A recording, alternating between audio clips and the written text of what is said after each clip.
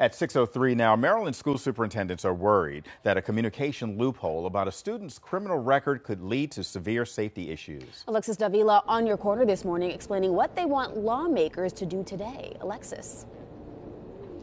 Yes, well, school leaders are voicing their growing concern about not knowing a student's violent past before they're accepting them into their school district. So today we know that there are some state lawmakers gathering to discuss this topic and determine what changes need to be made.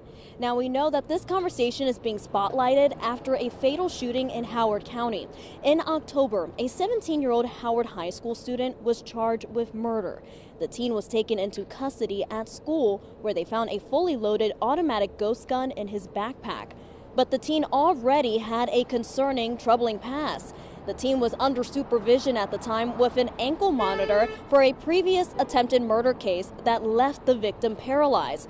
But the superintendent said he was not aware of the teen's violent record. Now, that superintendent told us that if he was aware of the student's past, he would have not allowed that student even into his classrooms. Now, we know that superintendents are working to try to close this communication gap, but they are turning to lawmakers today to discuss about how it could be less challenging to really relay this information to other top school leaders and security in a confidential way. On your corner, I'm Alexis Davila for WJZ.